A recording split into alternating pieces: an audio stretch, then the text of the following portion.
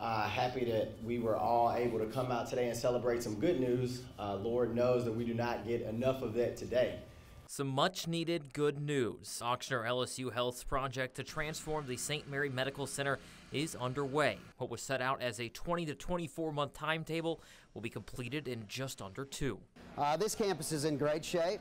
Some paint and some patchwork, some remodeling, but it's really in fabulous shape to be used. The project moves multiple wings, including pediatrics and labor and delivery, from Ochsner's main campus on Kings Highway to the St. Mary Medical Center, freeing up needed space to treat COVID-19 patients.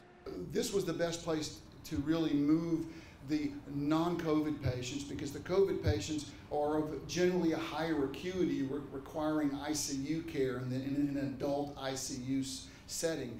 The transformation was a multi-agency project, but it couldn't have been completed without the help of the National Guard. For the last couple of weeks, members of the 256th Infantry Brigade Combat Team have been in Shreveport, physically moving equipment to make this possible. Unbelievable, the organization, the approach, and the enthusiasm. They hit the ground running once they were deployed to this project, and we'll see it to the end. And thanks to their help, Ochsner LSU Health is able to add one more piece to their arsenal in the fight against COVID-19. Reporting in Shreveport, I'm Brad Cisak.